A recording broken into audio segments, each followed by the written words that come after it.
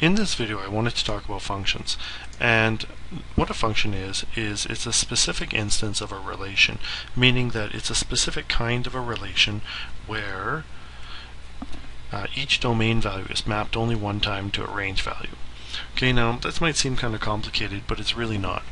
And what it means is that for every spot along the x-axis there is only one y-axis point. Okay, and it might be easier to demonstrate just from using an example. Okay, so for instance, if I gave a line like this, okay, so the purple line here, this would be a function. Okay, and the reason why is because if I were to be able to draw a line anywhere along the x-axis going up and down into infinity, it would only contact the relation graph one time. Right, so this line would only contact it once, and this line would only contact it once, and so would this one, and so on and so forth. Okay, this is true for a lot of different types of functions. Okay, so for instance, if I did one like this, okay, so a parabolic one, again, okay, if I were to draw another line, okay, this would only, oops, not straight.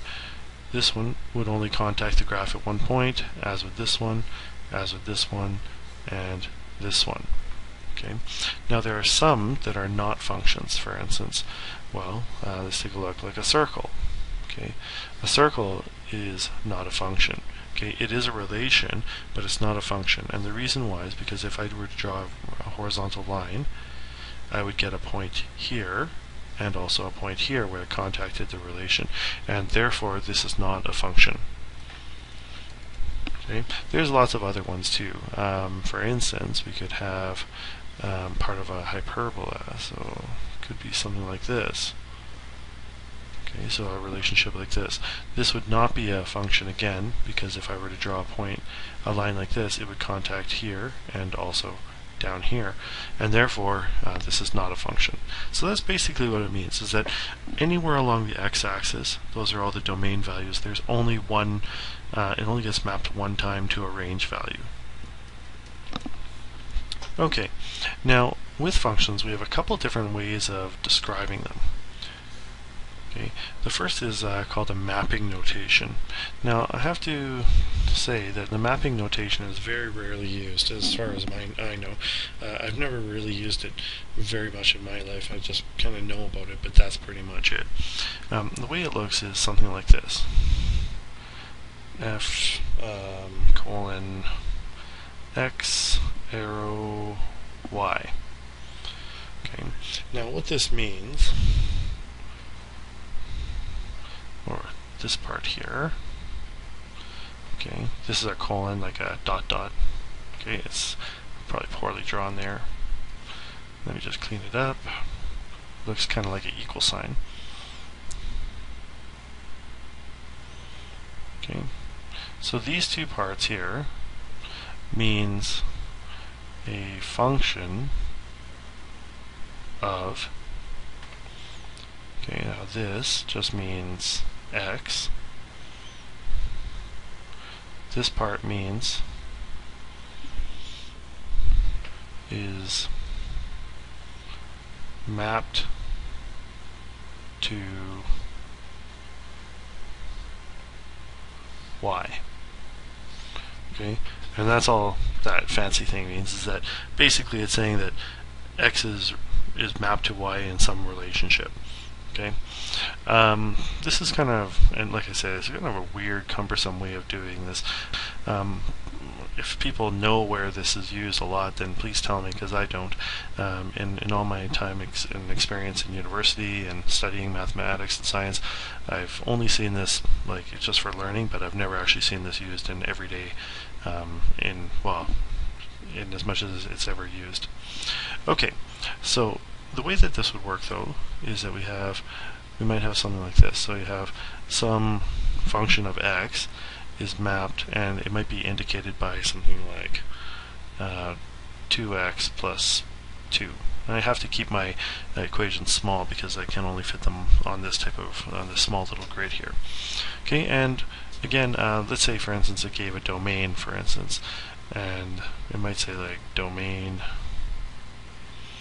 is the set of let's say -2, -1, 0, 1, 2. Okay, so it's just in this little set here. Okay, well what this would mean is that we wouldn't have a continuous graph, it would be discrete, but it would only map for -2. So we get -2 times 2 would be -4, plus 2 is just -2, so -2 and 2, or -2 and -2. Okay, so we get a point there. For -1, it would be -2 plus 2, so it would just be 0, so we get a point there. For 0, it would be plus 2. For 1, it would be 4.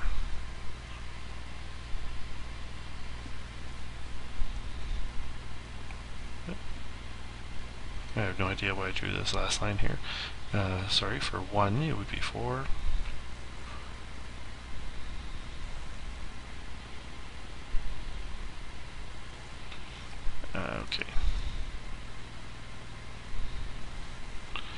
Okay, for 0 it would be 2. There it is. Sorry, I just made a little mistake there. For 4 and for 2, it would be 6. Okay, and you can see we have another linear type of relationship, although it's not continuous, and it's discrete only because the domain is given as discrete domains. Okay, but basically that's how you would draw something like this. Okay, a more common version, and I'm just going to erase as much as I can here. A more common way of describing functions is using function notation. Okay, now it's basically the same thing, but it says f of x. Okay, now this means function of x, not f times x. Okay, so this is some function of x. Okay, often it's described with an arrow, but sometimes used with an arrow, and often used as equal sign y. Okay, so this means some other thing. So y is a function of x. Okay, and basically what it means is that the range values are related to x in some way. That's really what it means, is that y is a function of x. So y is affected by x, okay, or determined by x. Okay, so what we might get is something like this. We might say a function of x is equal to, let's say, 3x plus 1. And let's say we just, this is continuous, so that x is an element of the real number system. Okay, so we got 3x plus 1. Let's see, for -2, it'd be -6 plus 1, so -5. 1, 2, 3, 4, 5. I'm just going to graph 3 points. I know this is going to be linear. For 0, it would be 1. Okay, and for 1, it would be 4. 1, 2, 3, 4. So I get these sets of ordered pairs. Now if you don't know how I'm doing this, then I would advise you to look at my other videos. Okay, and so you get not exactly this line here. You get a line like this. Okay, and so this would be the graph of this function. Okay, and you can see it's a function because if I were to draw a vertical line anywhere, I would only be able to contact the graph 1 point. Okay, another way is just using the y notation. Oh, before I continue, actually I should say that this f doesn't mean function. Okay, this is the name of the function. Okay, so it just means some function of x. It's usually described as f, but it can be anything. It could be d of x, g of x. Okay, it could be s of t or something like that. And all this would mean is that whatever s variable you have relies on t. Okay, so that s is the responding variable and t is the independent variable. Okay, that's all it means. So they can really be anything you want. Okay. The last one is where we just say that y is equal to whatever value. So y might be equal to, in this case, the equivalent one would be 3x plus 1. And that's the same as saying f of x is equal to 3x plus 1. Right? Now this only applies if your vertical axis is actually called y. Okay, so for instance, if this was a distance time graph, what we would have is distance is equal to some function of time. Alright, so because distance is responding to the time variable. Okay, and that's really it. Okay, so when we graph these, what we're doing is we're just exploring, using a graph to explore the relationship between these two.